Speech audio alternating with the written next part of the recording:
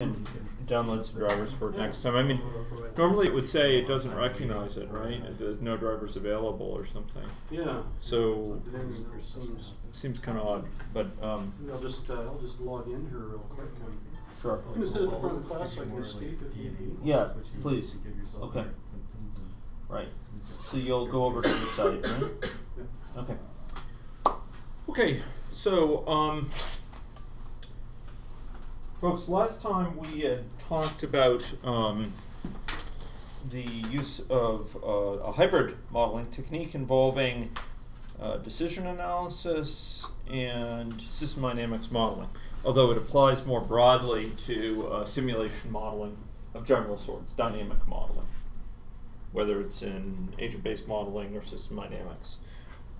There was a specific tool built by a member of this class that actually works with Vensim.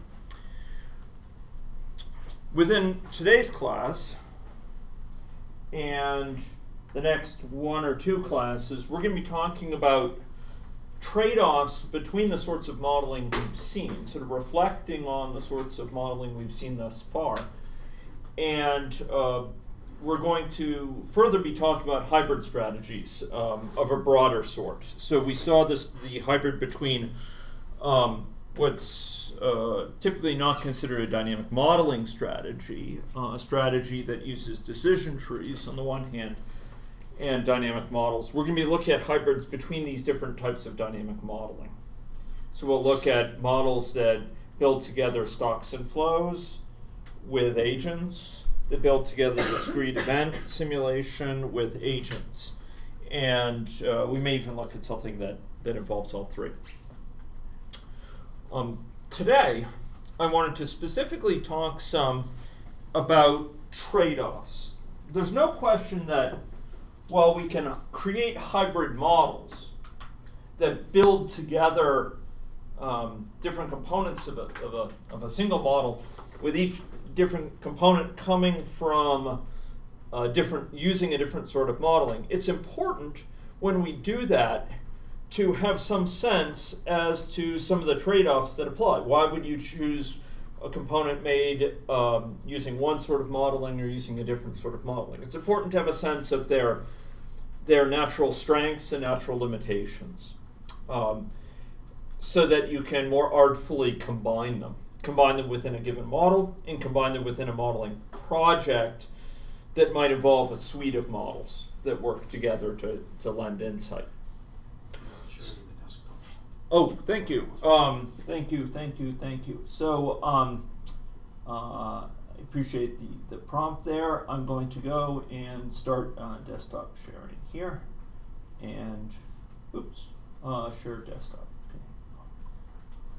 Okay, so within today's lecture, we're going to be talking about some of the trade-offs and limitations between agent-based and aggregate modeling. I'd like this to be a more interactive session with the class, and would encourage all of you to speak up, ask questions, because there's going to be a lot of material here that are based on my many years of experience working with both sorts of modeling. Some of it will no doubt be cryptic at times. Some of it will be something you might want to challenge. So I'd welcome discussion about any of the points we're going to be discussing today. We will be looking at this question of trade-offs from a variety of angles. We'll be looking at it from the angle of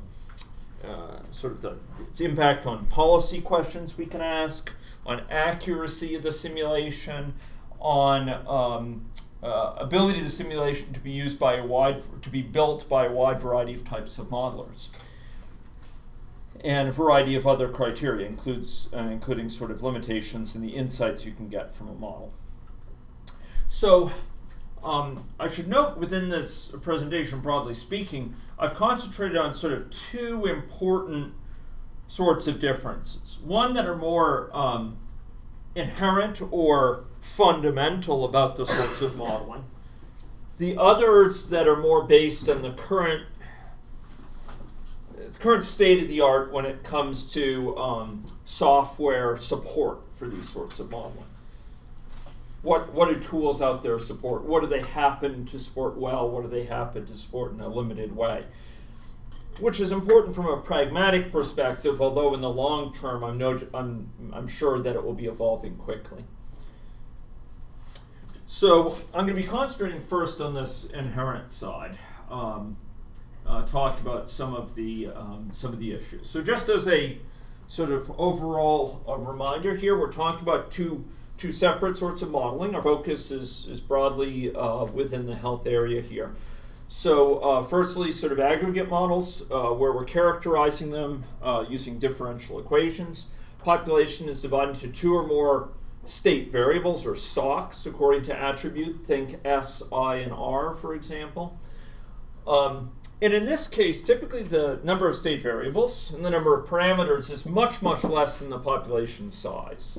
So if we were to count the number of people in the population being simulated, the state of the simulation, the amount of information that would need to be captured to sort of save away and then later restart the simulation is much, much smaller than the population. It might be three numbers, S, I, and R, for the number of people in each of those categories, in the sort of most pure example for a classic SIR model.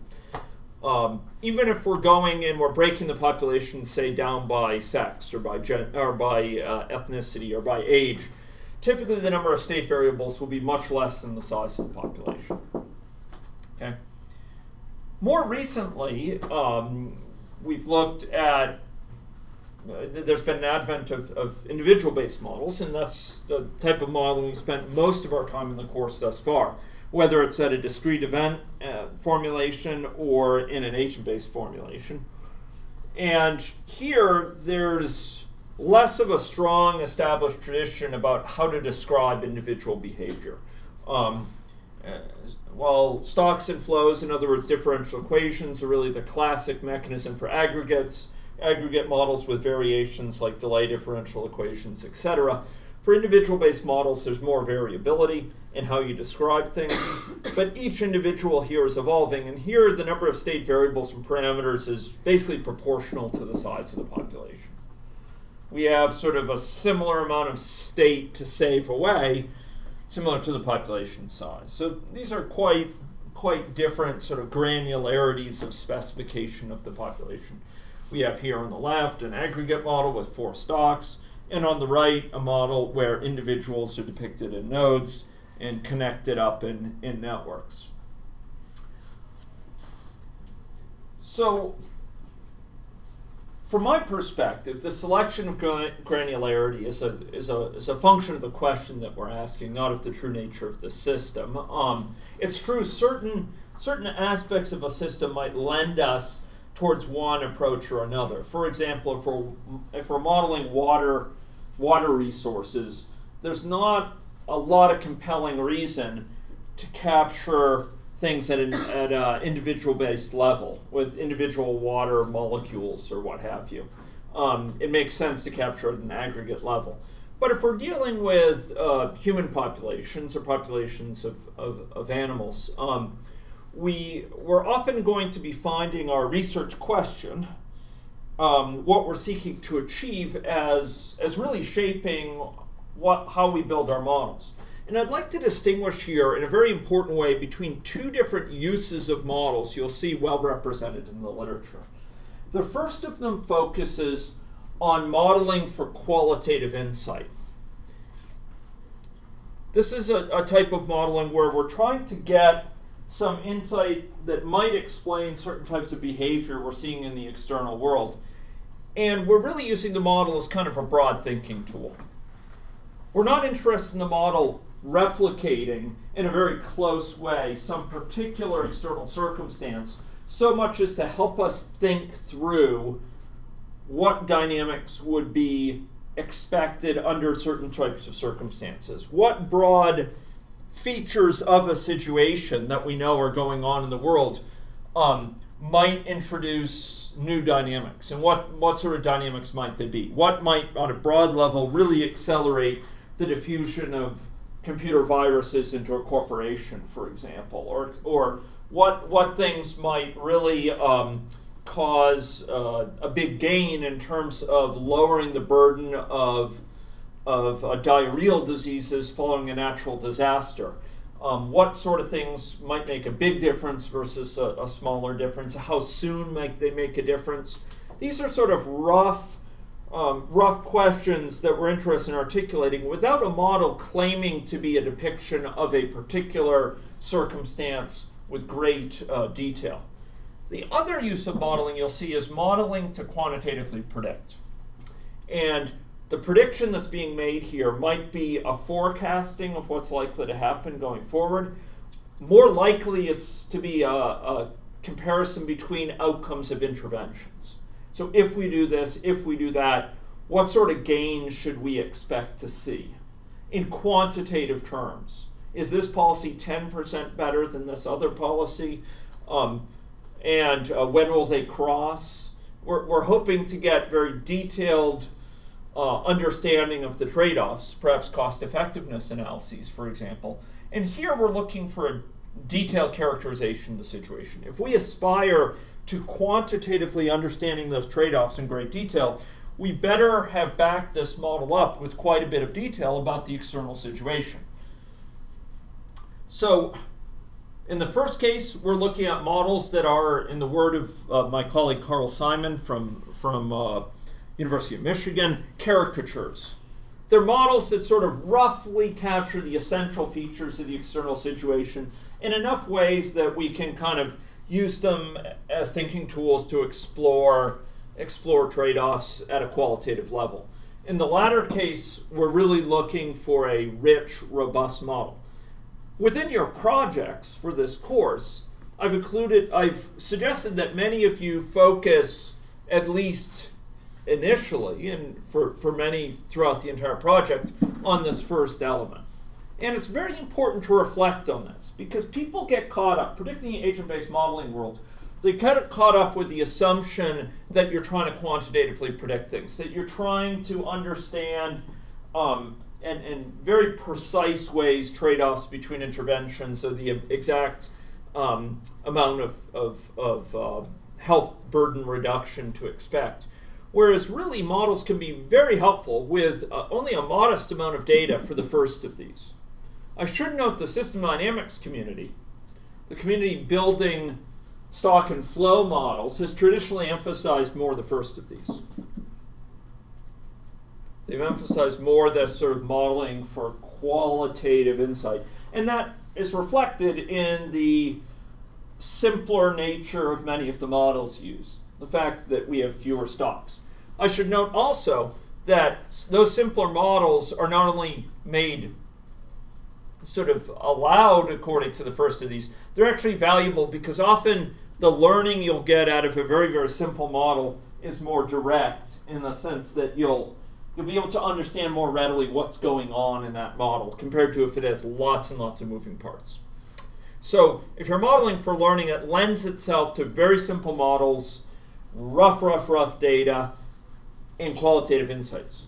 If you want quantitative predictions, you're often dealing with quite complex, sophisticated models that have very fine-grained depiction of the external world. What you don't want to do is use the first type of model to try to quantitatively predict. That can get you into real trouble. If you're building this first sort of model, you use it for its own terms, in terms of qualitative insights. Don't use it as a vehicle for quantitative prediction. And for those of you who go on to apply modeling after this course, you'll find that this is one of the tensions you'll face. Because if you build the first sort of model here, you'll find there's pressure to use it quantitatively, to try to use it to give very quantitative trade-offs. Because after all, the first sort of model, just like the second, gives numbers out. And someone who isn't familiar with modeling may think it's just as good as the second sort of model for quantitative insight. You have to know the limitations of the model, though. Okay, the other issue here is that when I say granularity selection is problem specific, you may have a situation where there's obvious features of the situation that you might model, for example, as agents. But you need to question that impulse. First of all, you may want to capture some things within those agents. Don't assume that, for example, the person level or the animal level characterization of behavior at that level is necessarily the lowest level at which you'll focus. You may want to have rich dynamics within the context of an individual in some cases. In other cases, you may benefit from a higher level representation. And again, the key thing here is that often you gain great insight from very simple models. Gas laws, for an example, are a very compelling example where you can get a lot of insights from rough high-level models rather than trying to model a gas at an individual molecular level, as is the focus of lattice gas models, for example. So we have to be careful in an agent-based context of thinking we're modeling the world from the bottom up, because we're modeling from the person level on up. You need to challenge your notion of the scope of the model. A single person is indeed a natural locus of description. It's kind of a natural focus. A person presents for cares, lives or dies, has coupled internal systems, but the world doesn't have a bottom here, and you often will want to be thinking about what is the scope of our person level model in a very active way. Don't assume that there's not many processes operating below that level. Sometimes there are. So I'd like to talk here about contrasting benefits. So I'm going to cut to the chase here and talk about benefits, and then we'll go into some of them in more detail. So as far as I see it, there's some real trade-offs between individual-based models and aggregate models. Some real situations where each confers benefits. And let's talk about those. Let's talk first about aggregate models, aggregate stock and flow models. Frequently, these sort of models allow for, number one, easier construction. In a process we'll talk about within another probably week or two's time, they allow for calibration that's easier, matching up against a lot of historic data, because there's fewer parameters that need to be adjusted often. And they allow for somewhat easier parameterization. Most importantly, arguably, they allow for formal analysis. So we can analyze an aggregate model at a mathematical level in a very rich way. This is not something I've focused on within this course, but it's a very powerful feature of stock and flow models and differential equation models in general. We can actually leverage a whole battery of techniques from applied mathematics to analyze these models. We can identify their equilibria, the points where they're in this sort of balance. We can identify the stability of those equilibria. We can use techniques such as control theory to try to optimally select a policy that varies based on the observed external circumstances within the model. For example, that selects the best policy for treatment based on the stage of the epidemic. That adjusts vaccination based on observations of how many people are getting sick in the first few weeks of the vaccination rollout, etc. And often for aggregate models, there's easier understanding. This is a function both because the model has fewer parts in it, and therefore there's fewer things to look at. But number two, it's because the model allows you to run it very quickly. And so you can end up exploring a lot of scenarios very quickly, interactively. And that can lend itself to sort of an understanding, a gut feel for why it's behaving the way it is. In terms of performance, aggregate models have vastly lower cost often to run them. They're far, far quicker. And no matter how big the population is, the model's runtime is basically the same. Double your population, multiplied by 10, multiplied by 100 or 1,000. It doesn't care. It's just numbers. A count of S, a count of I, a count of R for an SIR model. Just a number. Just another number. And it can compute with large numbers as quick as with small numbers. There's less pronounced stochastics here at an aggregate level, so often we're less inclined to have to run a Monte Carlo ensemble something again we'll be getting to, but running the model again and again and again with different random number sequences. And there's often quicker construction and runtime, so there's more time for understanding and refining the model, for pushing its boundaries in some ways. By contrast, for individual-based models, let's talk about some of their trade-offs. So first of all, we can build individual-based models that often offer much higher fidelity to certain sorts of situations. We can more readily represent, for example, exact aging times within an individual-based model. Progression of cohort in terms of aging, very precisely. Whereas if we have an aging chain made up of first-order delays in aggregate models, things tend to get smeared out. We can represent history-dependent characters of individual dynamics in an individual-based model in a way we can't with an aggregate model. We can make a person's trajectory within an individual-based model depend upon their birth weight, whereas all we could do with an aggregate model is kind of classify into broad categories of birth weight, unless we want the model size to explode. Individual-based models do allow for stronger support for highly targeted policy planning. Let's make this interactive. Why do I say individual-based models will better support highly targeted policy planning? So policies which are very, very specific to individuals. How would that be enabled by an individual-based model? Can anyone say?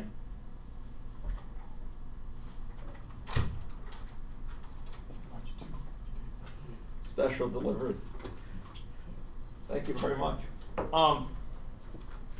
So how would this be enabled by an individual-based model? Why would I say you could have more highly targeted policy planning? You could apply certain treatments to highly prone individuals or highly sexually active individuals. You can see what that does to the population. Okay, and this reflects the fact that often within an individual-based model we can represent a tremendous amount of heterogeneity. Characteristics of individuals that might be glommed together within an aggregate model, all just put into the S stock or the I stock. There's characteristics. Maybe it's their age, maybe it's their sex, maybe it's their ethnicity, but maybe it's things like their history of past infections. Or maybe it's the particulars of where they live within a landscape. Or their connection networks to other people. We can represent aspects of context much more richly. How's the audio, by the way? Very bad. Oh, very bad, eh? Very bad. Huh.